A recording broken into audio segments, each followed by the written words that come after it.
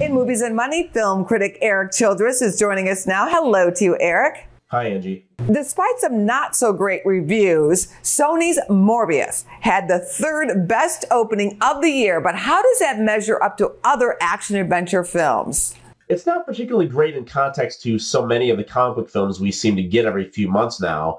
Obviously, it is not a film in the Spider-Man or Batman camps, but the $39 million it made was not even half of what the Venom films made for Sony, and this is a character that is supposed to fit into that part of the studio's comic book universe.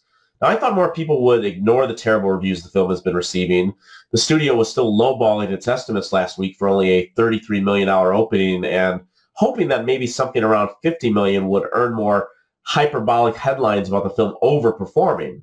But perhaps there were still enough moviegoers out there trusting that when even film critics they see getting tired of reviewing these kind of films drop a film to as low as 16% on Rotten Tomatoes, that maybe there is something to this one lacking qualities. On the other hand, while Morbius is not breaking any records for the studio, even Nicolas Cage's Ghost Rider opened higher back before there was even an Iron Man in theaters, the film still only cost a modest $75 million, which by superhero standards is a drop in the bucket.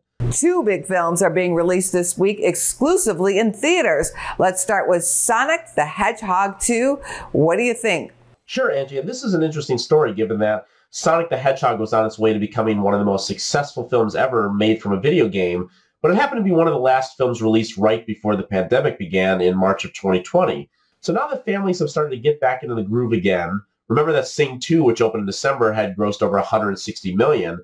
Paramount is hoping that they will have an IP sequel that will excite kids to join in on the hijinks again, even as their parents are wishing they were in some other theater. The first film opened to a robust $58 million, the sixth best opening ever in the month of February. Now, a $50 million opening this weekend would put the sequel in the top 10 of openings for April. Now, Paramount has had a pretty decent year so far, with Scream, Jackass Forever, and recently The Lost City becoming one of the few original films to break out with audiences. Sonic the Hedgehog 2 is poised to be their biggest hit of the year so far, with Top Gun Maverick waiting in the wings next month. Not so critical favorite Michael Bay returns to theaters this weekend with a new action film, Ambulance. Here's an early look. Officers down in front of the bank, automatic weapons being fired. Easy, easy, easy, easy. You want to drive or can I drive? Erik, what's your review of Ambulance? Well, it is definitely a Michael Bay film. And it is true that many film critics are not particularly high on his brand of filmmaking. 66% is the highest score he has received with the Rotten Tomatoes collective for The Rock back in 1996, which happens to be the one film on his resume that I like as well. Ambulance does not make two. It stars Jake Gyllenhaal and Yahya Abdul-Mateen II as estranged brothers who team up on the spot for a bank robbery Gyllenhaal has set up that would help his brother with the money for an operation for his wife that the government is not providing for this veteran. Okay, so that's your human element. The rest of the film is a non-stop chase in a stolen ambulance when the robbery goes awry that is almost impressive in just the sheer amount of mayhem. But one of the many problems is that when you're dealing with so much chaos, you need a director in control of it to make it smooth and entertaining, and not one who is a literal agent of chaos.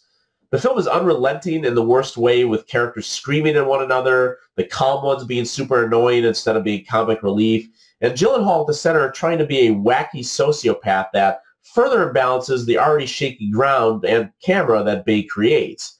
No amount of acrobatic drone shots will put this in the league of the action films we want to watch more than once.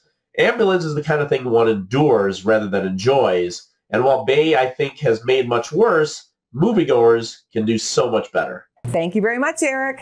Thank you, Angie. Go to businessfirstam.com for where to see our show on TV.